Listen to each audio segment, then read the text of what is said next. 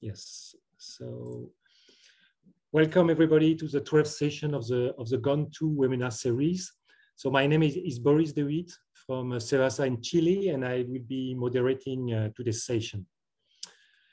So the whole GO2NE team is very happy to have you to this webinar, and we have today two incredible speakers that will be presenting their latest science. But first, let me give you some housekeeping announcements. So as attendee, you have the possibility to type your questions in the question box. And the chat can be used also to share additional information and if you have any logistical problems. So let's start now. As I mentioned, we have two great scientists speaking today. We will start with Alexandra Parouffe from Lagos, from University of Toulouse, and she will be presenting for 20 minutes, followed by 10 minutes questions. And afterwards, we'll have Andrew Babbin. We will give insights in his latest works for 20 minutes too. So let's start with Alexandra now. Okay, so hi everyone. I'm going to share my screen. Good.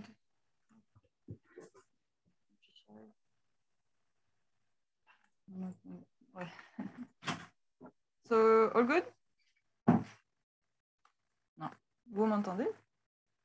Yes, perfect. Go ahead. Oh, okay, sorry. So hi everyone. So my name is Alex. Thank you, Boris, for the introduction. So I'm very happy to be here, and I hope you will like this, enjoy this presentation. So, as you know, the world's oceans are affected by climate change and human-induced stresses, harmful to ecosystems and ecosystem services. So to name a few: ocean acidification, plastic pollution, oil spills, and overfishing. Here we're going to focus on two other environmental stressors: global deoxygenation and warming. So here you have vertical sections of 4 ocean basins: Indian, Atlantic, Southern, and Pacific, of zonal average of temperature trends between 1960 and 2019 between the surface and 2,000 meters. Just, sorry, 1 second. Okay. So warming is in red and cooling in blue. So all basins are affected by warming, especially at the surface. And there is a particular high penetration of heat in the Atlantic Ocean and Southern Ocean. What about global deoxygenation?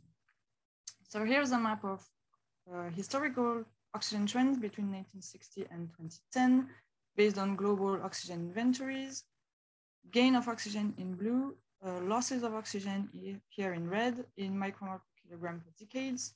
So the equatorial, North Pacific, Atlantic, and Southern oceans are most affected, and the largest losses occur in the tropical thermocline.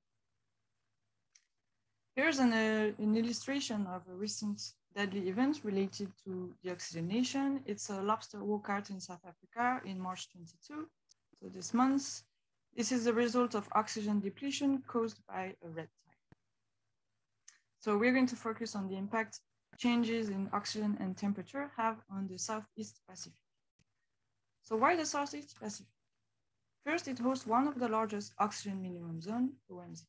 Here is a map of the world's OMZ, concentration at minimum depth in micromole. The Southeast Pacific, its OMZ with hypoxic to suboxic levels of oxygen. This OMZ is associated with an eastern boundary upwelling system and complex systems of currents, the equatorial current system and the Peru-Chile undercurrent, responsible for maintaining the OMZ. This OMZ is nonetheless highly productive. It's the first single species fishery in the world, and in Peru, it's 12% of the world's fish landing. It's also subjected to natural variability, mainly the El Niño Southern Oscillation, also known as ENSO. Second, the SEP is also lots of archipelagos due to the presence of ridges and seamounts. You have Juan Fernandez, Desventurada, and Easter Island, associated with network of MPAs, so the green areas. These archipelagos is also a high level of biodiversity, endemism, unique ecosystems, but also artisanal fisheries. Two examples here, the Juan Fernandez lobster fishery and spear fishing here in Easter Island. So what are the projected changes in the set? So two vertical sections at 26 sites of difference in oxygen concentration and temperature between historical and projected values from survey nets, depth, longitude. So for oxygen, the black line represents the mean projected oxygen isocontrol, concentration isocontrol in millimole per cubic meter. So 520-45 representing the OMZ limit.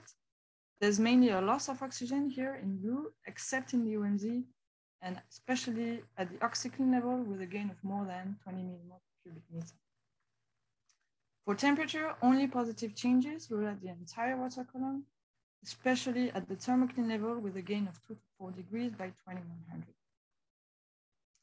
So in this context, our questions are, how will oxygen and temperature impact marine habitat, how to characterize their evolution, and how can we use this information to protect marine species from further pressures? To try answering that question, we are going to apply climate velocities to a metabolic index. So what are climate velocities? Climate velocities, they describe how fast an environment is changing. It's the speed and direction of displacement of isotopes. It's calculated as the ratio of the temporal trend to the 2D spatial gradient. So it describes the temporal and spatial dynamic of change. Climate velocities have been applied to temperature, and it was shown that marine species migration were quite consistent with isotherm migrations. Here we're going to apply them to a metabolic index. So what is it? The metabolic index phi describes the temperature-dependent tolerance to hypoxia of marine organisms. More precisely, it's the ratio of oxygen supply to demand necessary to sustain metabolic activity at rest. So it depends on two environmental variables, oxygen and temperature. Here is a representation of this relationship. So oxygen demand increases with increasing temperature.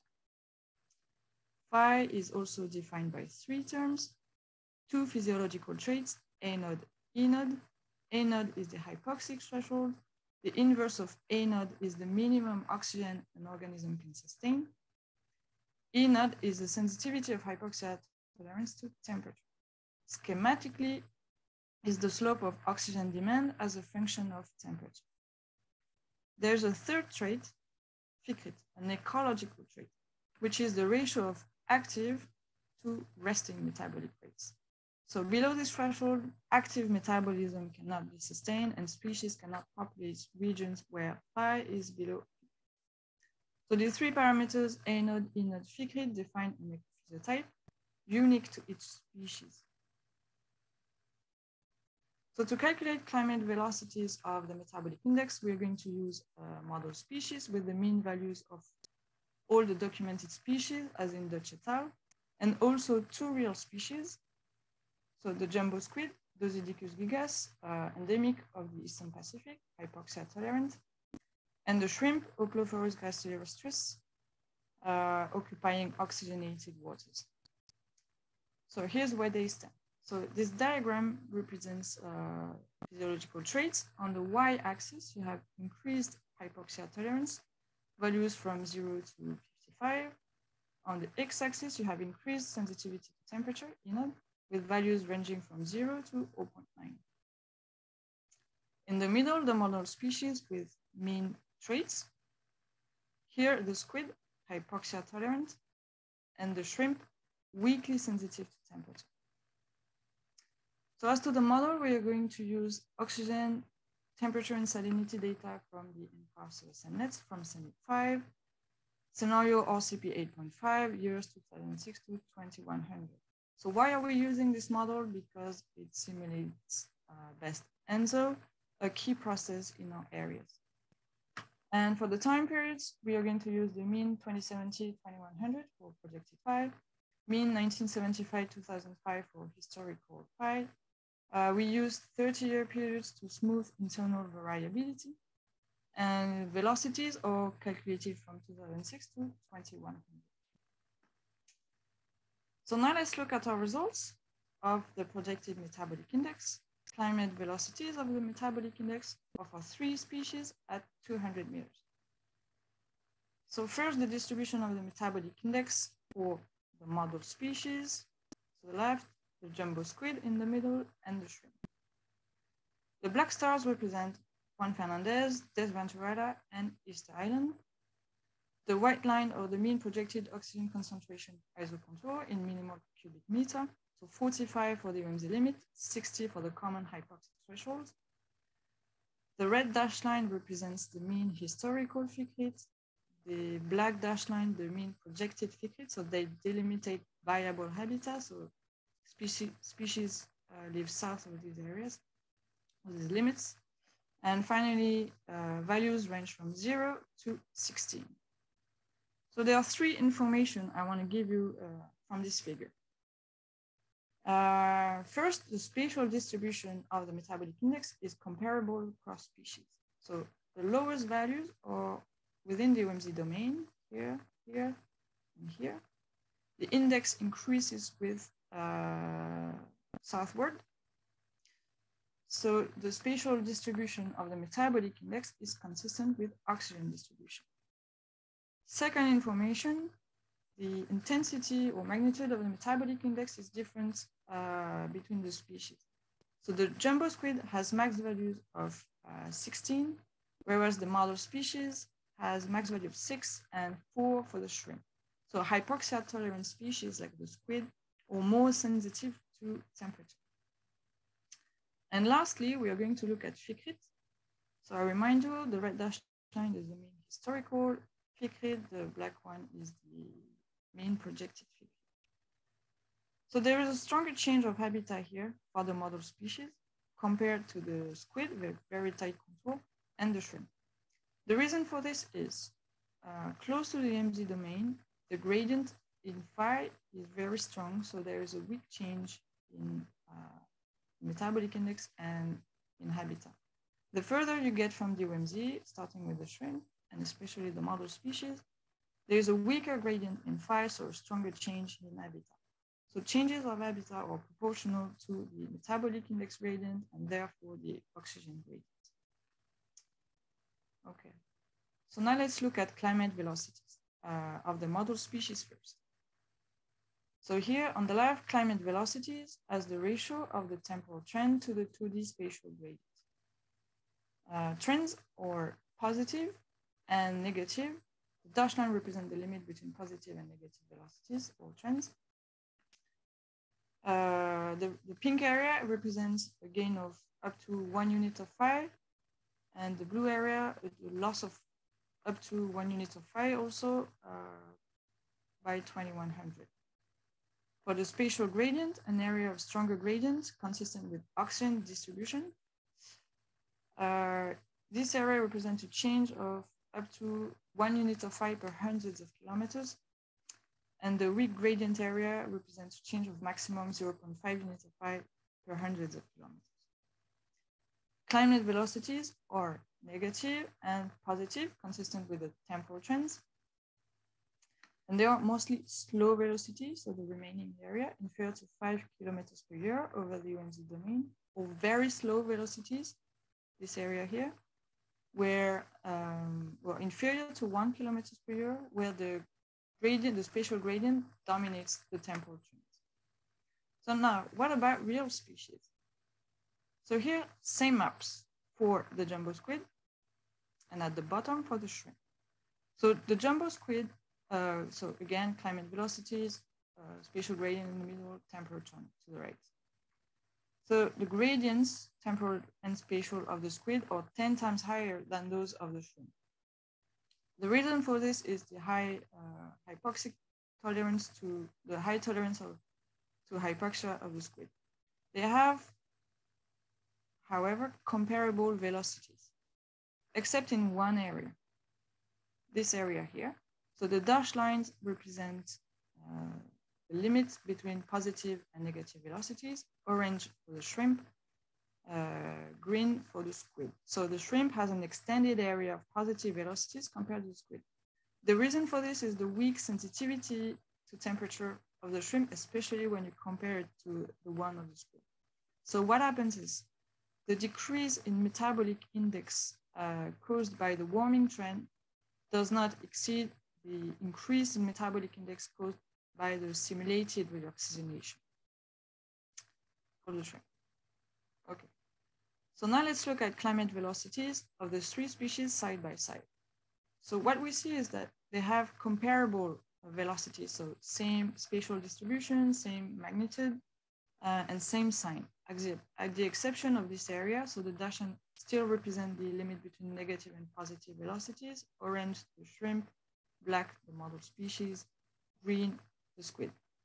So what it means is that CVFI, climate velocity of the metabolic index, is sensitive to physiological trait, but only weakly. So the implication is that CVFI of the model species is quite representative of real species, and it can be used to give the big picture on how habitat will evolve in broad areas. Now, so what? How do we characterize habitat change based on velocities and phi? So one way to do it is to group them as safe and at-risk areas. So safe areas or areas of positive velocities, it means a potential gain of habitat or more breathable habitat.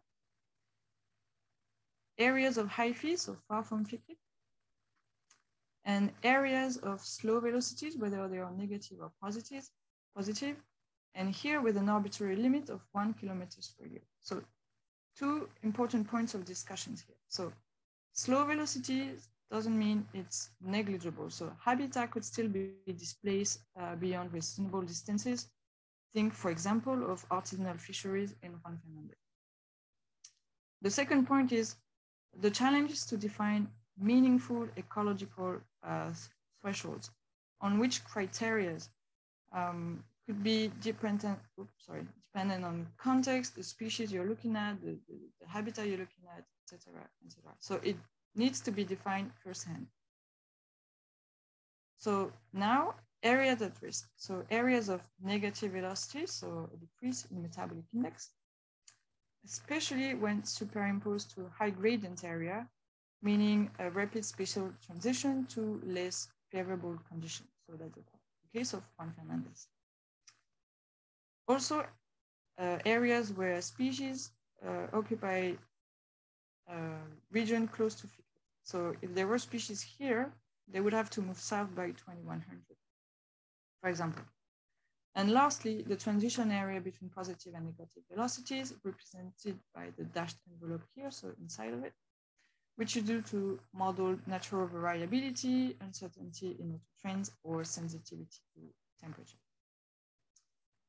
Okay, so now let's sum up the take-home messages. So what I wanted to show you is that phi is different across species. So they may have comparable spatial patterns because of the sensitivity to oxygen distribution, but they have very different magnitude, intensity of the index, and very different thicket. Climate velocities of the metabolic index are, however, very comparable across species, the considered species, so same sign, pattern, and magnitude. And they are only weakly sensitive to physiological traits, which is the interesting part. Thicket gives precious information regarding the limit of geographical viable habitat. It's species specific. Unfortunately, its values for different species and uncertainty is not it's quite poorly documented. So the main info here will be that climate velocities of the metabolic index of the model species is quite representative of other species, and therefore it can give the big picture on how habitat will evolve and displace. It's a robust metric. It can help us identifying safe and at-risk areas. So for future work, we are going to look at more specific species, so the Juan Fernandez lobster, and also two pelagic fishes, Corinoba and Calometa, of interest for aquacultures, and possibly the sea urchin of Juan Fernandez, which is invasive, and a predator to the lobster, so endangering this fishery. We'll also look at the aerobic growth index because it seems that the traits needed for this index are easier to measure, and also more species are documented present. And lastly, I'll finish with the idea that CEAZA, I think, has great potential to help design marine protected areas. It's a nature-based solution, and it would be a powerful tool to help proactive marine conservation. All right, thank you for your attention. Thank you, Alexandra, for this presentation, nice presentation. So we have, in principle, we have 10 minutes for questions before Andrew's presentation. So does anyone have a question to Alexandra? I don't see the chat. You can put your question in the question box or in the chat.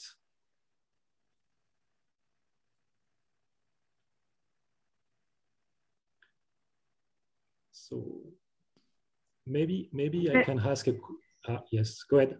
There is one now from Christophe, two actually. They are popping in.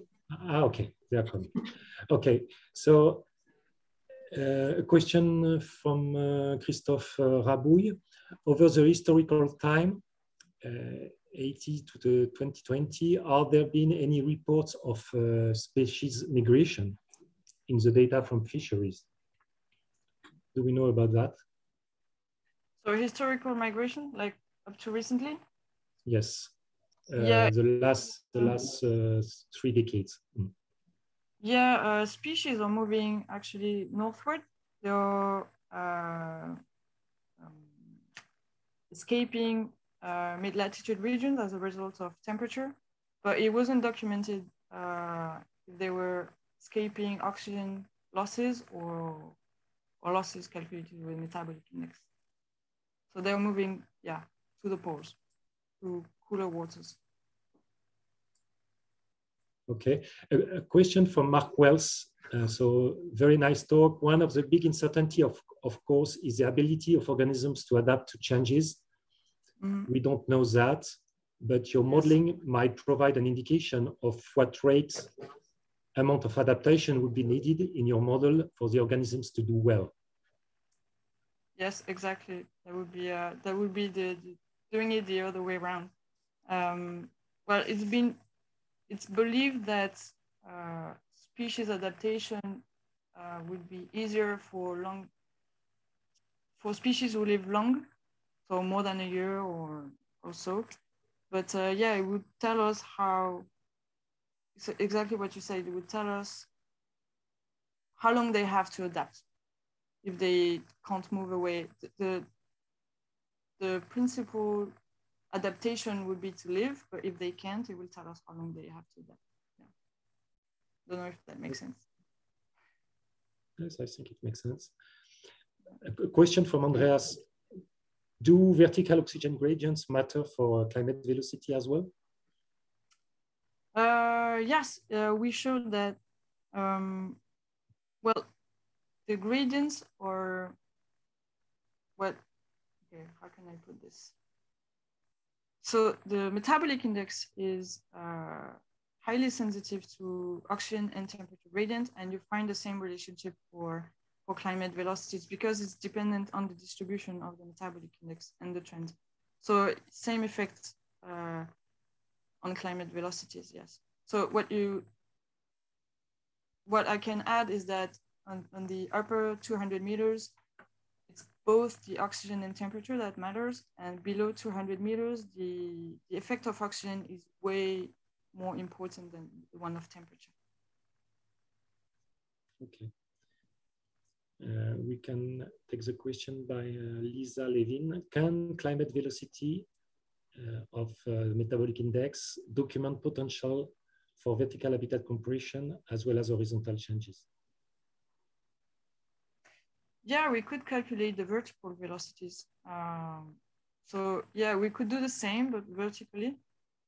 but what you have to you will have to consider other points is that will species be able to go deeper? Some species cannot. So yeah. Okay. Any other question? I have a question myself. Could you comment on uncertainties of the climate velocity for the metabolic index as a function of the uncertainties on trends in temperature versus trend in oxygen, for example? So the uncertainty caused by temperature trends is very low, because the uncertainty in the temperature trends are very low. But for oxygen, this is the envelope I showed. So I'm going to share.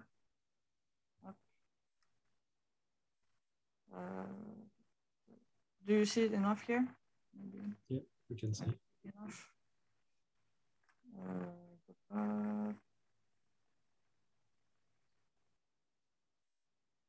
Maybe a bit bigger.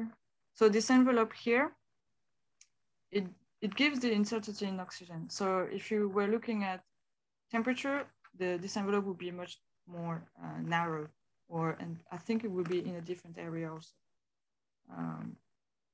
So yeah. Okay. So do we have another question? If we don't, I suggest we pass on to Andrew's presentation. So Andrew Babbin will present his work now. Are you there, Andrew? Yes. Okay. So please go ahead. Okay. It is lovely to kind of see everyone.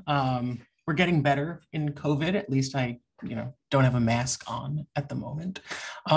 It's a pleasure to be here and talk about a little bit of our recent work, and specifically in this capacity, looking at the extent and size of these oxygen deficient zones in the Eastern Tropical Pacific.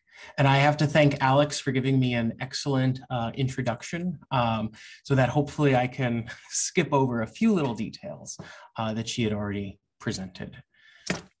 I will say that I do very little myself. This project was really executed by an undergraduate student at MIT working with me, Jarek Kwasinski. He's now a PhD student at Caltech, but nothing that I show here could have been accomplished without him. And so he really is the primary author on this, and I'm just the mouthpiece in some way. In essence, I just want to set the stage a little bit. The dominant metabolisms that people seem to care about on our planet are, of course, photosynthesis. That's this conversion of carbon dioxide, water, some nitrogen source, a phosphate, use some light, and make a phytoplankton of some sort, here represented by the beautiful Emiliani huxleyi, but that is by no means the only organism of note.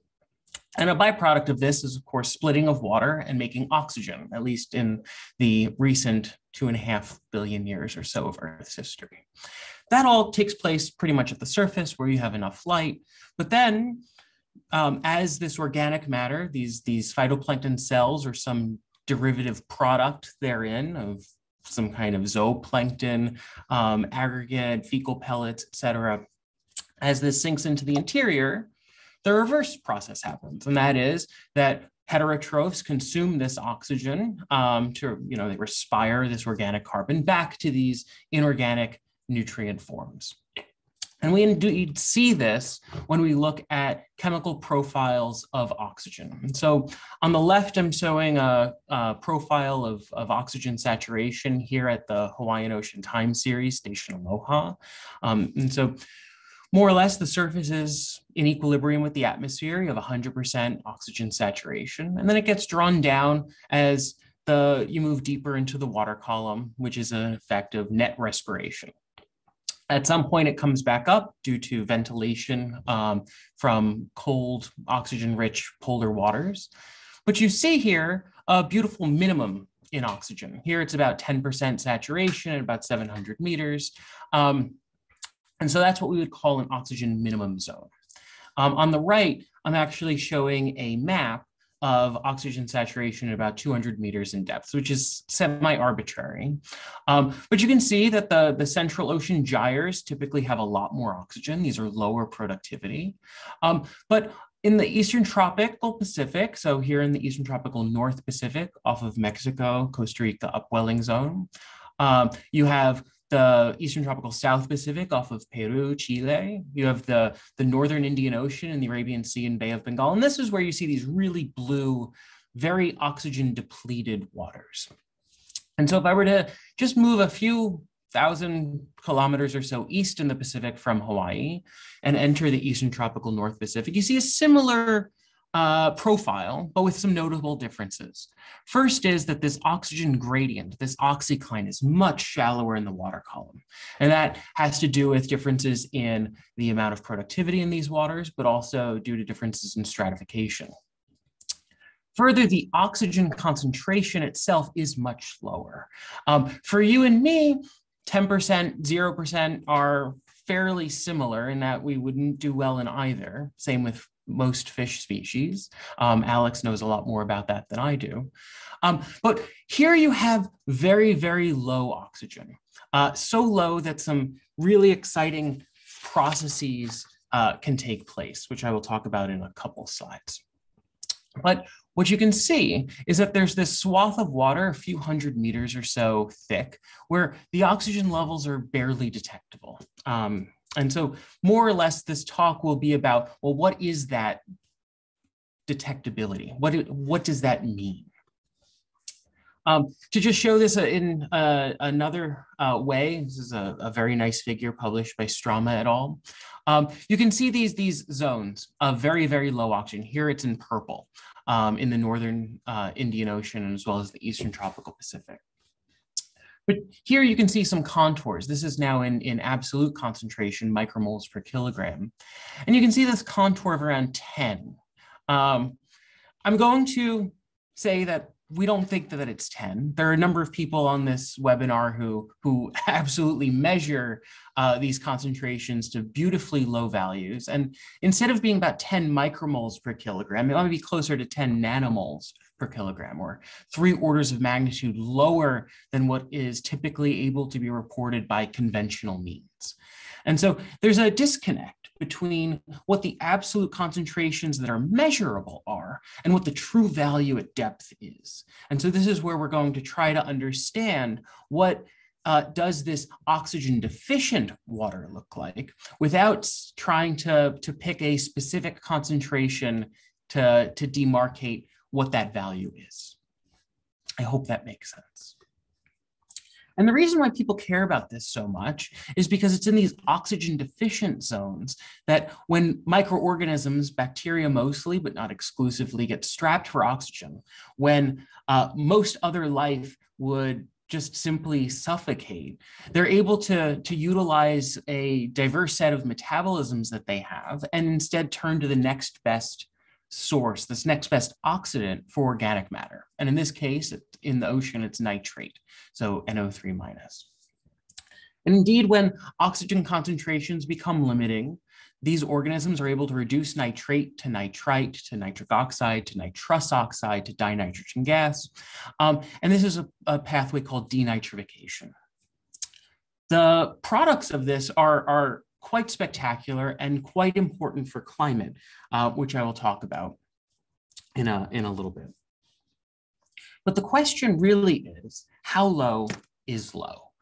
Because if we're trying to understand the ocean volume that is 10 micromolar, 1 micromolar, 100 nanomolar, different concentrations, and we try to ascribe that this denitrification process only takes place when oxygen is below some threshold, well, we kind of have to know something about what these concentrations are in order to make better predictions, better models that can reproduce kind of these observations.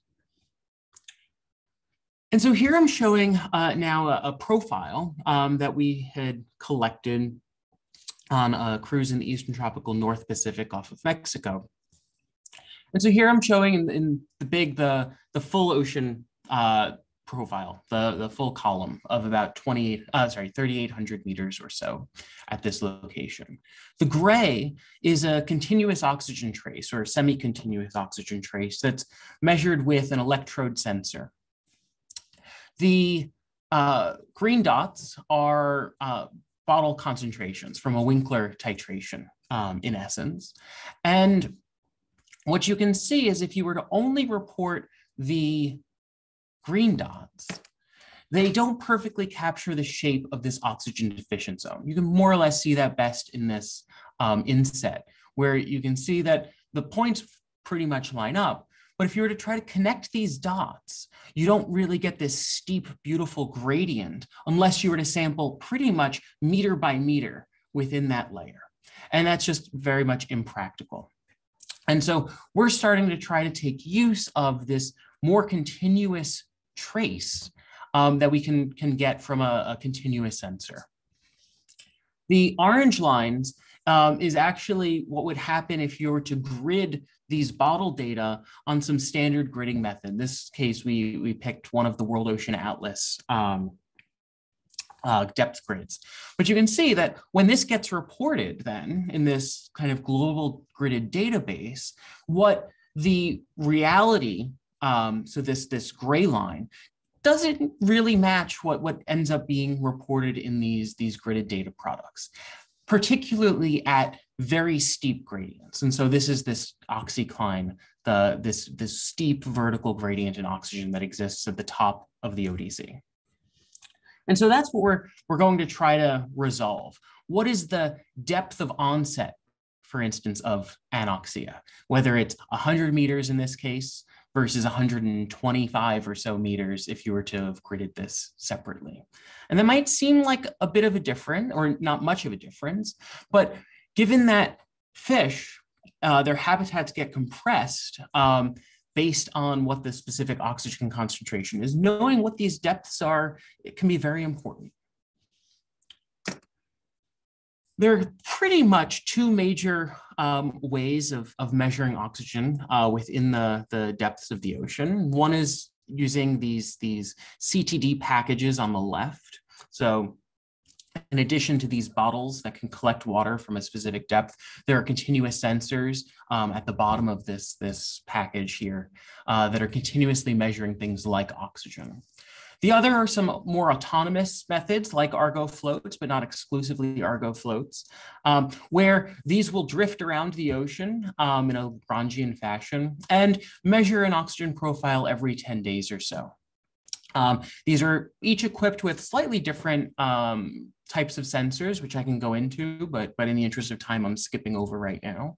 But they're able to report back these continuous profiles or semi-continuous profiles. One of the things that we ran into difficulty-wise was that most CTD data are reported back into these global repositories in 1 or 2 meter resolution, which is quite nice.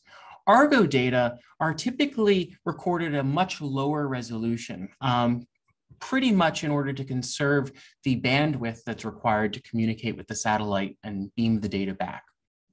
And so one of the issues that we have run into is just how much of a vertical resolution can we have, given that many of these Argo data may have only reported 20 or 50 meter resolution within their profiles. And one of the things that we often see within the data that we see at sea is that the minimum value that's reported by some of these sensors is semi-arbitrary. And so here I'm showing two profiles, or actually one profile, but measured in two different ways. And this was measured by Niels Peter Rebsbeck's group in Denmark, by Laura Tiano, Emilio Garcia. And what you can see is that this STOX electrode, this switchable trace oxygen electrode, which really is this gold standard at this point of how low can a sensor measure, is really measuring 0 or approximately 0 on this scale. It's probably something like 2 to 10 nanomolar or nanomoles per kilogram in concentration.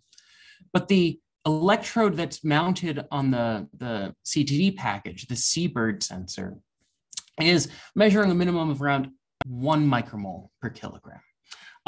That's, you know, not bad, but there's a dramatic difference between the two. And this is where a lot of people will potentially set some cutoff and say anything lower than 10 or 5 micromoles per kilogram, they'll call oxygen deficient. And we're trying to get away from having to define this and instead utilize a different method. One reason why that's been problematic for us is that I'm showing one profile here of about 1 micromole per kilogram as a minimum, but I've been on cruises where that might have been 0.5, it might have been 5, one cruise it was -6. And so that is a fairly arbitrary distinction. And it just comes from the fact that it's very hard to calibrate and maintain a calibration at these minuscule concentrations that exist. But the key feature between both of these profiles is the vertical gradient. Both pretty much have no gradient in oxygen at these oxygen deficient depths. And that's because it's almost impossible to maintain a gradient if you have 0 and you have no ability to produce any oxygen or consume any because you're a few hundred meters away from your next oxygen source. And so that's the key distinction that we tried to make in our analysis. Further, these oxygen deficient zones are crucial for climate and sustainability. One aspect is that, as I said, this is where denitrification happens. Here I'm showing the nitrogen deficit or some indicator of the fact that nitrogen, nitrate, was lost relative to another nutrient, phosphate, in the water. And you can see in the Eastern Tropical North and South Pacific, the Arabian Sea, that this very much exists. These are these deep purple colors that indicate, yes, this is a zone where this fertilizer was consumed not for biomass, not to make a protein, but rather for energy.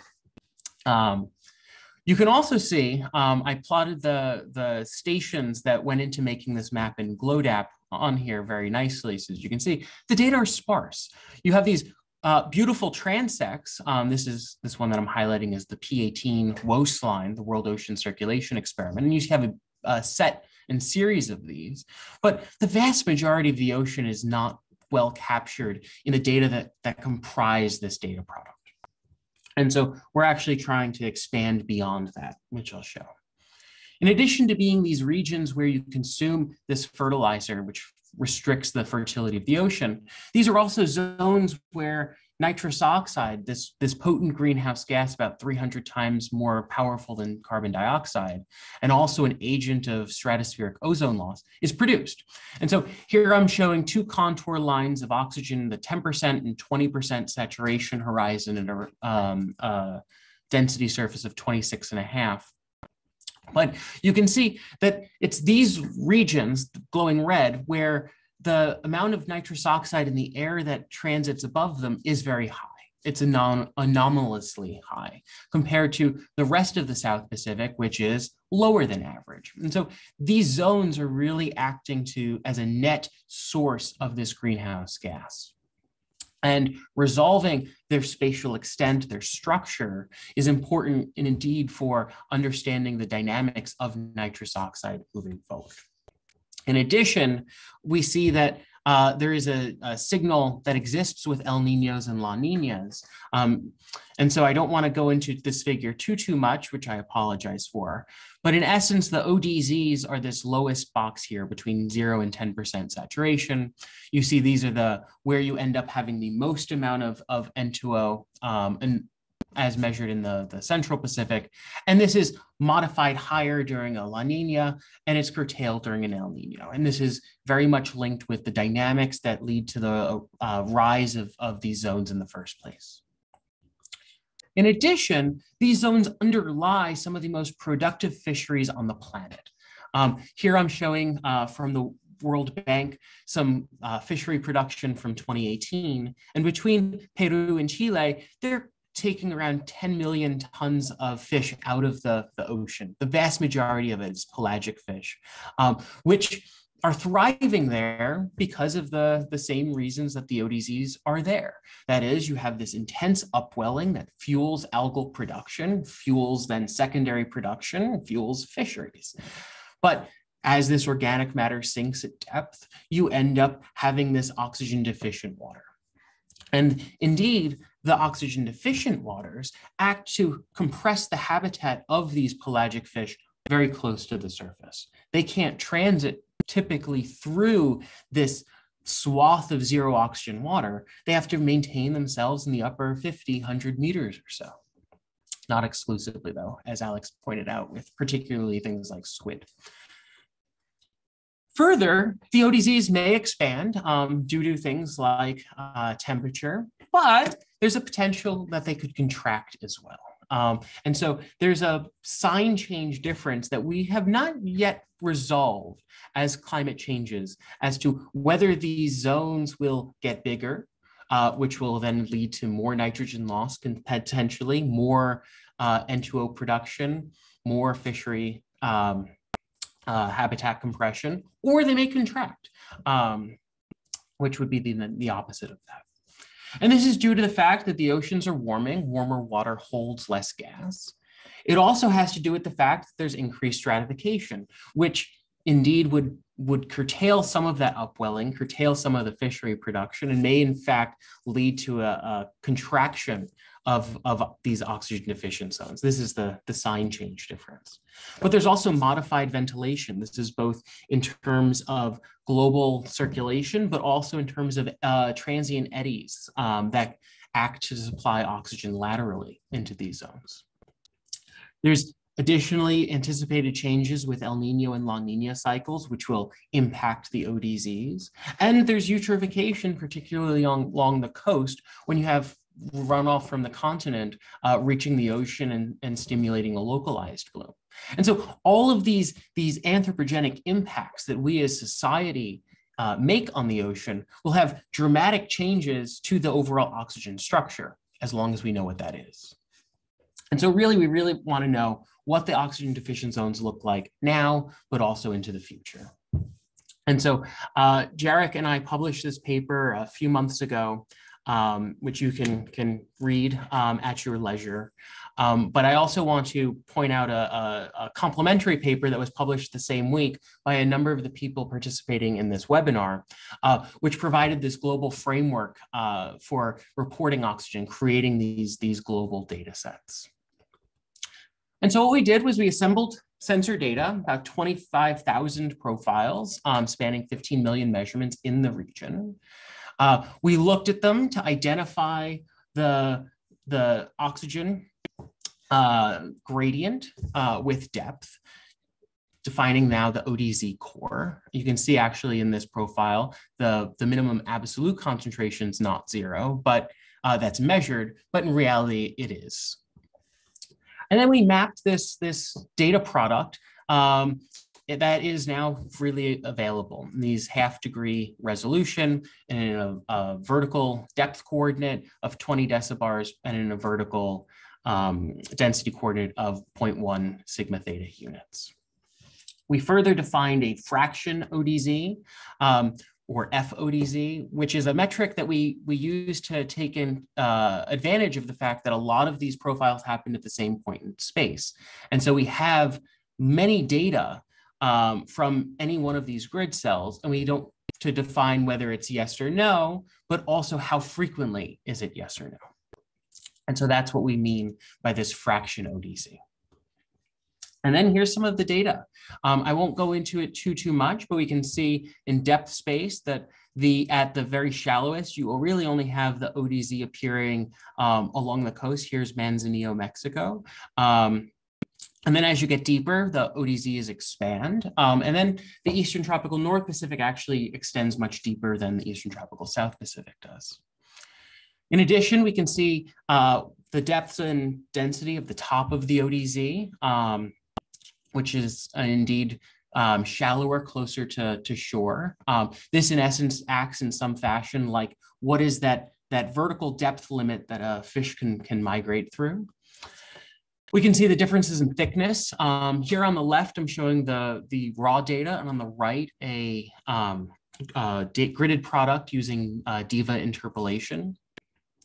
And you can indeed see the Eastern Tropical North Pacific is both larger as well as deeper compared to the South Pacific. Now, this is showing the maximal extent on the left at panel A of the ODZs, and you can see just how intense and beautiful they are. There's actually some subgrid structure that exists here. And you can see the maximal areal extent as well as a function of depth, and the ETNP does extend further, and its maximal extent is in fact deeper, around 500 decibars versus around 300 for the Eastern Tropical South Pacific. But we're not the first to have tried to do this. One of the papers that Alex had cited or showed a figure from earlier, the Palmier and Ruiz-Pino study, has been this canonical paper that we've been thinking about.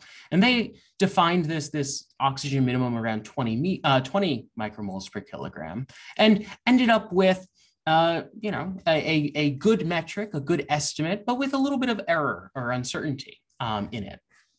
And that's due to pretty much the data product that was used in order to complete these studies. Daniele Bianchi and his group, this was when Daniele was a student with Jorge Sarmiento, did a similar study and also found similar numbers, but it depended on whether they used 20 micromolar threshold or 5 micromolar threshold.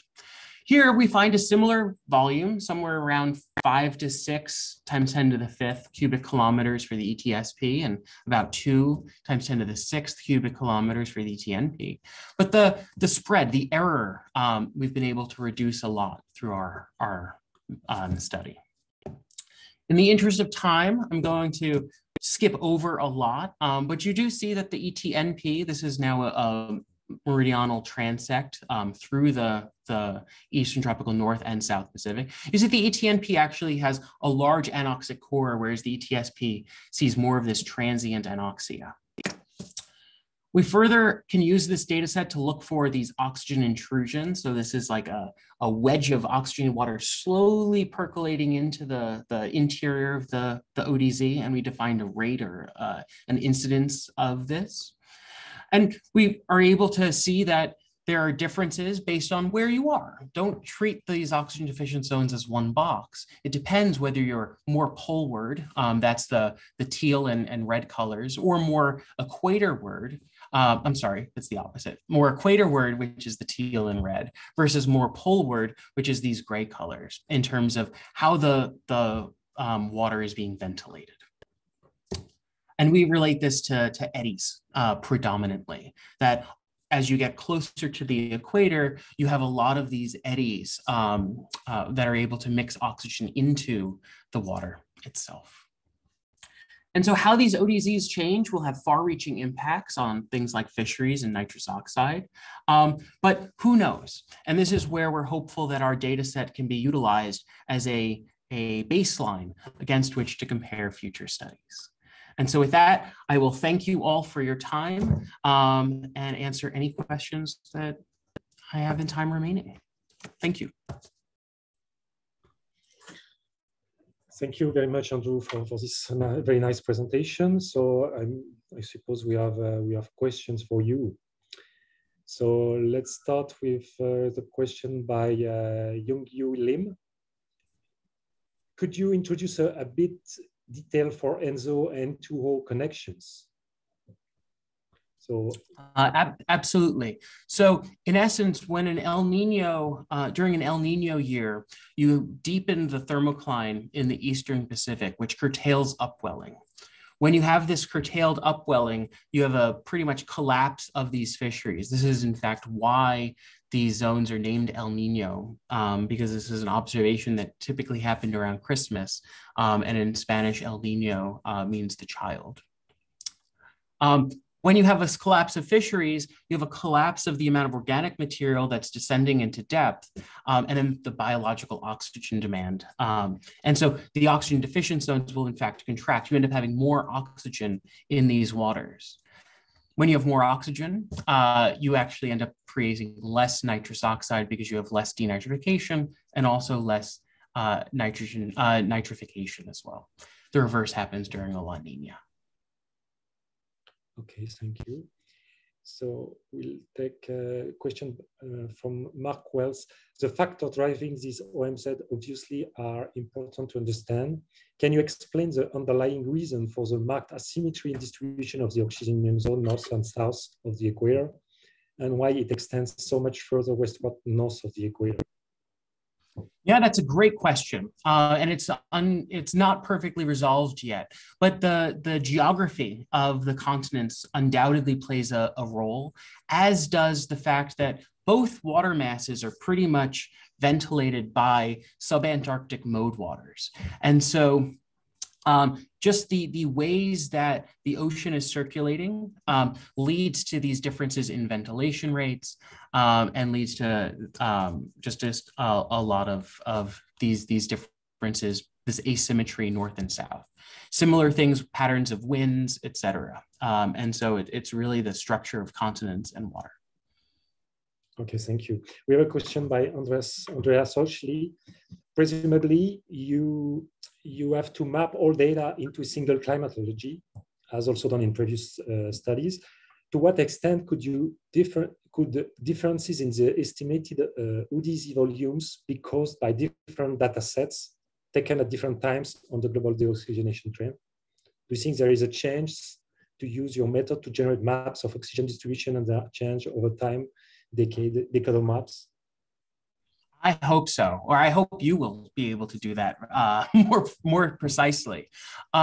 So absolutely, these global climatologies, just trying to collect off across decades, assemble everything together in order to come up with a best guess, is fraught with error when you have a trend, a long-term trend across those years as well. And so, but I don't think that that's what particularly relates to some of the differences in the estimated volumes per se. I think the driver typically is what one uses as a threshold value for defining what your oxygen minimum or oxygen deficiency is. Our hope very much is that people will continue to add to this kind of data set in order to make it better and in order to continue going. And if we do so, if we have enough data, we can start thinking about things like decadal variability, enzo variability, et cetera. We tried to do this. There wasn't enough data, even within this study, to try to resolve a decadal or a seasonal or interannual cycle. Okay, thank you. So a question by Christophe Rabouille, who congratulates you for your presentation. Do you have a matrix for intercept of the anoxic layer with the sediments? This would be interesting for benthic habitats and vegetal cycle in the sediment. Yeah, that's another excellent point. We did not, but one could, of course, coordinate this map. The product is available as a NetCDF file, and so you can coordinate that with benthic topography in order to figure this out. And when you have anoxic layer water intersecting sediments, you can actually end up supplying a lot of different trace nutrients, metals in particular, to that water, and it can act to help with productivity in any forms. And so doing something like that would be a great strategy. A question by Aurélien Paulmier. If you want to characterize further the ODZ, not only the ODZ core, but the upper and lower boundaries, what about to characterize the intensity of the O2 gradient in micromole, kilogram per meter? Absolutely. And so Aurélien is showing that if we didn't just look at where is the vertical gradient close enough to zero, but rather what is the maximal gradient or the maximal local gradient, you could actually start characterizing the two oxyclines, that upper one, which is much, much steeper, and that lower one as well. And Wes, we absolutely could do that. Someone can do that. That would be excellent to do. It was just, we didn't end up doing this in this study, mostly because we wanted to focus on where is the anoxia. itself. And so we characterized the top of the ODZ, which is the bottom of that upper oxycline. And that's in essence the limit that we were looking at. One could also look at the difference between, say, the surface ocean, which is fairly homogenized because of wind mixing, and the onset of that steep decline of oxygen in order to resolve what the top of the oxycline is. But again, that's not something that we tried to do. Okay. Well, thank you very much, Andrew. A question, one question from Frank Müller-Kager. I was wondering how we characterize the statement commonly made by a lot of people that the oceans are desoxygenating, given the data shown here, lots of gap, uncertainty, etc., so that the public can understand what is really happening and how we can plan ecological observing. Yeah, no, it's a good question, but there is pretty much a consensus that the oceans on a whole are losing oxygen, and that's primarily driven by temperature changes. And this is where I make the distinction between an oxygen minimum zone, which might be more important for things like fisheries and ecological planning, compared to an oxygen deficient zone, which would be potentially more important for climate. Because it's in the deficient zones that you end up consuming this fertilizer and creating nitrous oxide, but it's in the minimum zones that you end up having greater impacts on macrofauna. They don't care if the oxygen is 10% saturated or 0, they can't survive. And so that's where I make these distinctions. But on a whole, there will be more hypoxic waters, absolutely. The oxygen minimums will get closer to the surface. I don't want to say absolutely, but almost certainly. And it will require that knowledge to better plan ecologically, to better manage fisheries, to know what the habitat in fact looks like. Okay, thank you very much, Andrew. I guess we will close the session now. And so I thank you a lot for your active participation. And before closing, I would like to invite everybody to join the 53 International Colloquium on Ocean Dynamics, joined with the GO2NE Oxygen Conference that would take place in May, 16-20 of May, and today is the last day for sending abstract. So now, we are looking forward to welcome you again in April for the next session of the webinar, and the exact date and topic will be announced shortly. Thank you again to the speakers and to the participants, and have a nice day. Bye-bye.